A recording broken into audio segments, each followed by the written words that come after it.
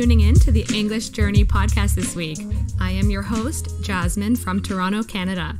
I have been loving all the messages and positive responses you guys have been sending over on our Instagram about the last few podcast episodes. Thank you so much for that. For those of you who listen but you don't follow us on Instagram yet, definitely do so because we do post a lot of great English tips, content, giveaways all over there. So our Instagram is at Glish, Glish, social, SOCIAL.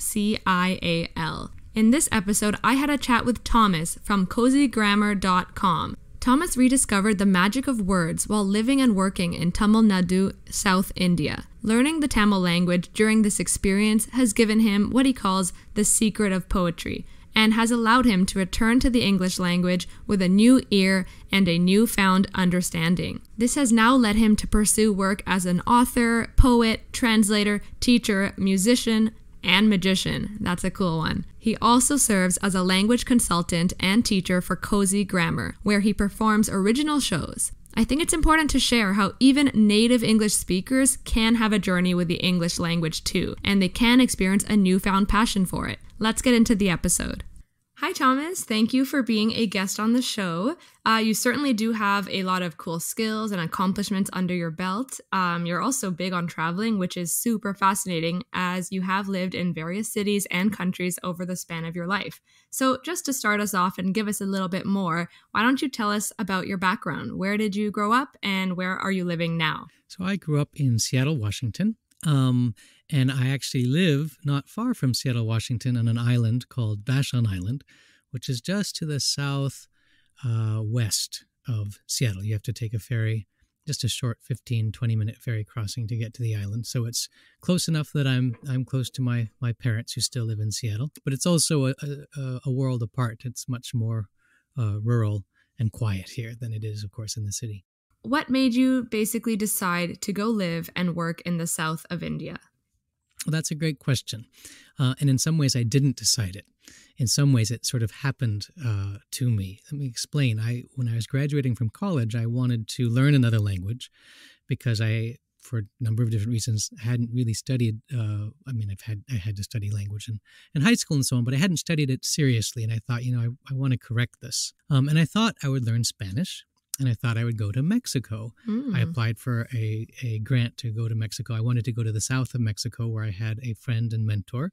And I wanted to learn Spanish. And I wanted to learn from and with some of the indigenous communities in the state of Oaxaca. Wow. And I was a finalist for that fellowship and it totally fell through. And I thought my life was over.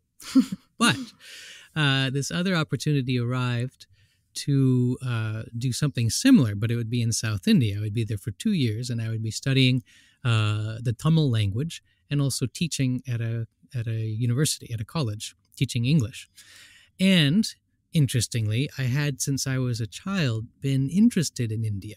Any time in school I had to write a report on a country, I always chose India for a number of reasons. I'm not exactly sure why, except that I can say that it was a country that had fascinated me for a long time. So with some trepidation, but also some excitement, I went to live in South India, and I that fellowship turned out to be a 2.5 year. It was extended, and then I became, because during that time I became quite involved in life there, I continued to go back. Spent almost more than a total of 5 years in South India studying Tamil more deeply and also living in a village outside of the city of Madurai in Tamil Nadu, where I was basically adopted as one of the villagers. Wow. I can't believe that. So 5 years. And so you said you had a fascination with India beforehand, but did you know anything about, any of the Indian languages or about the culture? I knew a little bit. And I had studied, when I was in college, I had studied Indian religions, not as my major, but as one of my sort of, as part of not a minor course of study, but alongside everything else. And so I'd studied Indian history, I'd studied the history of Indian religions, and I'd also learned a little bit about Tamil, but not with any awareness at the time that it would have such a big role to play in my life after graduating.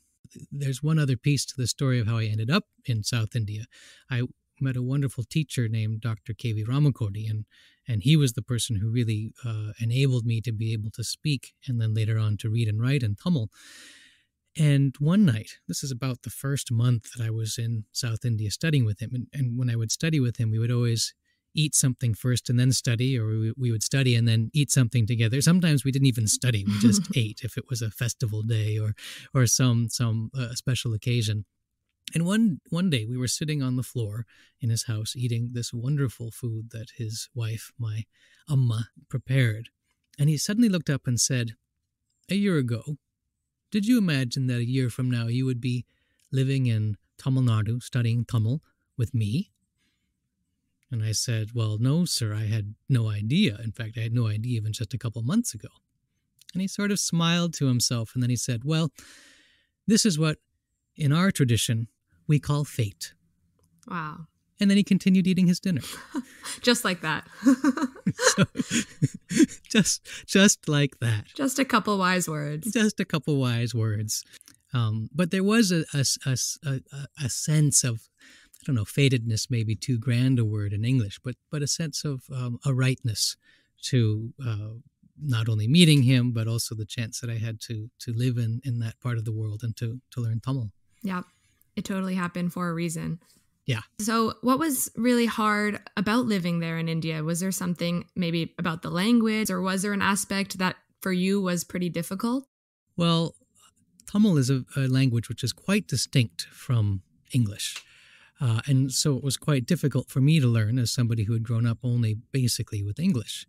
But I also learned something that was even more difficult than just sort of the task of learning the language, which was I came to experience for myself what it feels like not to be able to express yourself.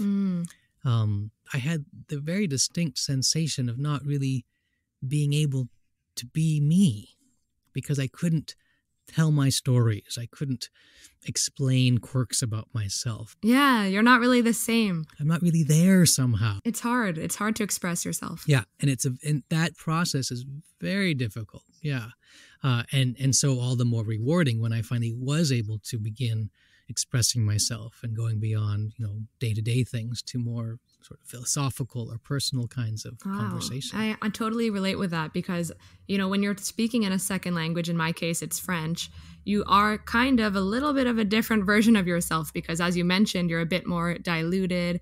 It's kind of hard to have every aspect of yourself show, and especially when you want to have those deep and really connected conversations, you kind of lack the vocabulary. So you kind of end up being mistaken as someone you're not. So I think I definitely feel that.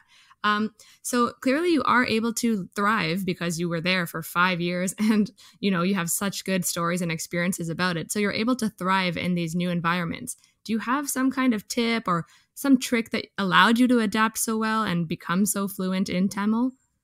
Well, one of the things I learned was that if I thought of my task as learning, as becoming fluent in Tamil, I would be quickly totally overwhelmed because there seemed to be an unending supply of words to learn and grammatical constructions to master, etc., etc. But I think it's more true to say, and this was very helpful when I began to think of it this way, was that I was becoming fluent in certain situations. And so I could think instead of becoming fluent in a language, becoming fluent in different languages. What I mean is becoming fluent in the language of greeting someone, or becoming fluent in the situation of, say, talking about the weather, to take very simple examples. But the same thing applies to having a deeper conversation. There's certain kinds of conversation that bring with them a certain kind of vocabulary. So if people are discussing politics, there's the language of politics. If people are discussing sort of philosophical or spiritual matters, that brings with it its own vocabulary. So as soon as I began to think of becoming fluent in situations, things became much easier because I was looking at it differently. I wasn't looking at the whole thing. I was looking at, okay, here's the situation. What do I need to learn to be able to navigate this situation? And of course, this wasn't, this was language, but it was also, in that case, it was culture. It was, body language, as well as the words that I might say with my mouth and so on. Yeah, that's a really authentic way of learning the language because you're really imagining each exact situation rather than just like you mentioned, grammar and just like context where it doesn't really apply to your everyday life. So I think that was actually a good strategy. It was it took a lot of weight off my shoulders. It wasn't, it's like, I could look at the dictionary and think, oh, golly, I got to learn all this. Or I could look at what are those situations that I want to be able to move with people in. Yeah. And focus on those. I mean, this is one of the things I actually admire about Glish is I was noticing how you've structured your lessons around specific situations. Yeah. Because that's where the practical application of language and the practical joy of learning a language really comes to the fore. For sure. And, there's so many words where, yes, it's great to know them and it will be useful if you're already at that advanced level and you want to continue to, improve your vocabulary. But when it comes to just having those basic first steps of a conversation and getting that confidence, you really only need to perfect being in situations, perfect the conversational aspect. So that's kind of what we do at Glish. We don't really, beat around the bush. We try to just get to the real points of learning language. Well, that reminds me of one other tip that I would add, which is that when you're first learning a language, it can be helpful to focus exactly, like you say, on those words that are most relevant to us, that are most current. In fact, when I was learning Tamil for the first time, my teacher basically instructed me in what he thought would be the sort of the key vocabulary for getting around. It was about 2,000 words, which may seem like a lot unless you're breaking it down to smaller pieces. But that once you have that base vocabulary, you also gain a sense of confidence. You also gain the ability to, maybe you can't say exactly what you want to say, but you know enough words now that you can sort of suggest what you might be getting at. And then you might learn another word because you're talking with someone, they say, oh, well, you mean this. And then now you know the specific word you needed for your circumstance, rather than having picked it out of some abstract, context-less study, which I suppose has its place. But for me, the art of learning language and the joy of learning language is really about connecting with people. 100%. And it kind of gives you those training wheels, so you're not just out in the open and falling on your butt. So you have those little safety guards to allow you to start having the conversations, and then you can slowly remove one wheel at a time. Totally. So, I'm really interested because this is amazing to me that you were able to become so fluent in such a complex language. So when you did awaken your newfound learning for Tamil and just the appreciation for being there, how did that affect your English language? How did that affect your native tongue? That's another wonderful question. I, at the time that I was learning Tamil, I really wanted to be able to speak with people. I wanted to be able to live in a village. So I was very much focused on sort of the practical aspect of the language. But one day my teacher said, okay, we need to learn poetry as well. I want you, in fact, he wanted me to learn to read and write. And then along with that came the task of learning poetry. Wow. And he had me begin, of all things, with a 12th century Tamil woman poet and saint named Abbayar.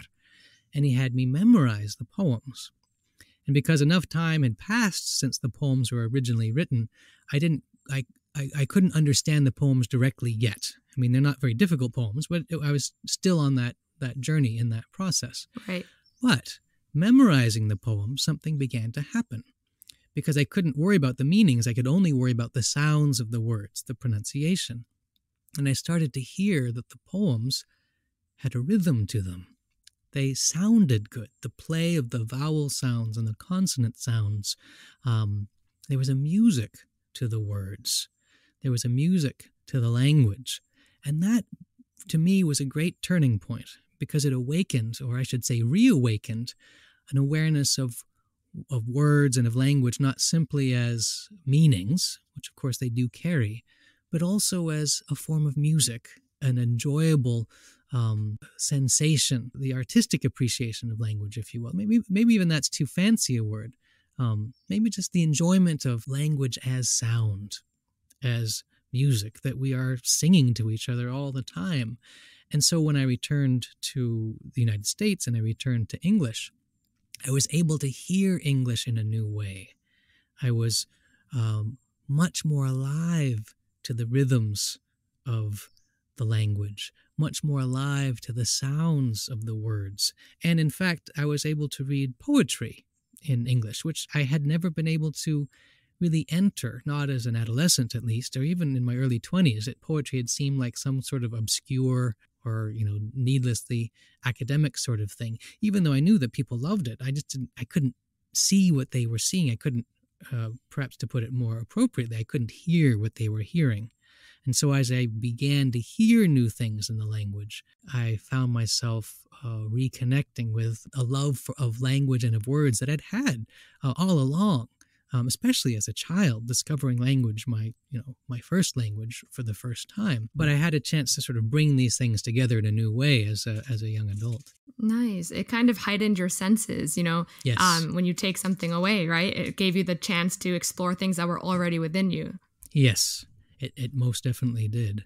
And so with this new found awakened appreciation for the English language and just all aspects of language learning, how did this now kind of shape where you are today? What about your career and basically the way you live your life? Well, it was a pivotal experience, because when I returned that first time after 2.5 years in Tamil and in Tamil Nadu in South India, I realized that what I wanted to do, and in several senses, what I had always wanted to do was to write, to be a writer, although I kind of sort of pushed that idea to the side for a period.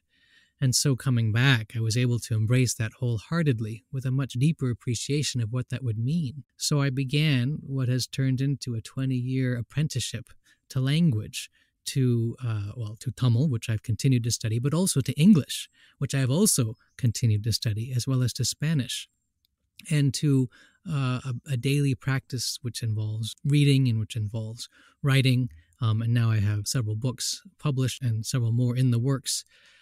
So, in fact, my writing life grew and has grown directly out of that experience of living in South India and of learning Tamil. And it has also affected my work or I should say it has also helped nourish my work as a teacher and as a performer. Over the years, I've taught in various capacities. In South India, I was teaching. I've tutored. And now I'm part of something called Cozy Grammar, which is a series of language arts video courses online. And I bring to that teaching not only my experience of working with words every day, of being a writer, but also my experience of learning a language that was totally different from my own, and being able to see even my own language, even English, as being new, even foreign, if you will, so that I can look at it with that freshness that I think learning asks of us. And then in my work as a performer, I combine poetry and stage magic, as well as story and song in different kinds of performances, solo performances, as well as group performances. There, too, I bring all of that experience. And in fact, those performances often are growing directly out of that experience of being reawakened to language and to the magic of words, if you will. Yeah, I actually took a look at Cozy Grammar, and guys, it's really cool what they're doing. It's super, super creative. I've never really seen English being taught in such a different way. You're right that it does bring a very performative, creative, poetic aspect to it. So I think that's really cool what you're doing. Do you guys have like a target audience of who the courses are for, or just, is there some kind of age group? Who are you targeting? That's a great question. There are several different groups or several different audiences that we found really respond to the courses. One group are homeschoolers or students who are now learning from home, who find being able to work through a course at their own pace to be very helpful and nourishing even. And as you mentioned, one of the things that we're really excited about with the courses is that ever since I've become involved with them, I've had a chance to really bring the learning of grammar or punctuation to show how that connects to creative writing. Because these things, grammar is often presented as, or is often seen as, a kind of dry, boring, abstract, stultifying subject, which has nothing to do with creativity. But as a writer, I'm always thinking about grammar. I'm always thinking about how our knowledge of the structure of a language, which is really all that grammar is, how that allows us to be more creative, in fact, more adept in our ability to write stories and to write poems and to share our thoughts. Okay, well, you know what, Thomas, that's really, really inspiring. And I thank you so much for sharing your story with us at Glish and on the English Journey podcast. I will be sure to link everything that Thomas talked about, guys. It will be in the description box, as well as his website and his work with writings. So I hope you guys enjoyed the episode, and be sure to subscribe so you can receive our weekly episodes straight to your device. If you are interested in sharing your own English journey, just like Thomas did here today, head over to glish.me and fill out the form down on our podcast page. I'm really excited to hear from you, and you can follow us on Instagram for daily English vocabulary, idioms, words, and grammar. That is at Glish Social. Thanks, guys, and take care of yourselves. Bye.